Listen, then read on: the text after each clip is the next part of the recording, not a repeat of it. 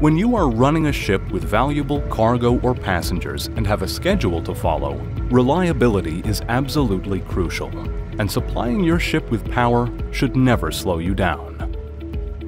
Onshore Power Supply, or OPS, sets a new global standard in ship-to-harbor connections, enabling streamlined conversion from a regular power supply system through a single electrical cable. By using shore electricity, the auxiliary engine can be shut off, thereby cutting down on noise pollution and reducing a variety of emissions such as carbon dioxide and sulfur oxide. Our OPS systems are already being used in harbors throughout Sweden and Norway, but our next-generation solution will further streamline the process. By deploying portable containers fully equipped with the OPS system, we can now provide support anywhere it's needed with more flexibility than ever. Here's how it works.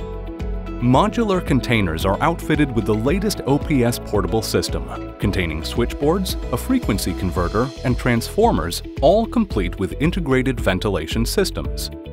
A dispenser arm transmits the shore power through a single electrical cable to the ship.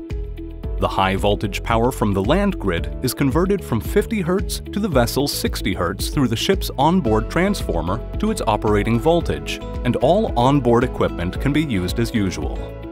All switchboard equipment is remote-controlled from the vessel.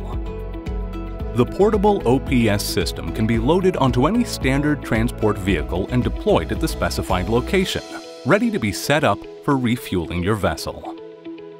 We at Actemium are the market leader in onshore power supply services, and we're here to ensure that your ships get where they need to, when they need to. To learn more, visit actemium.com.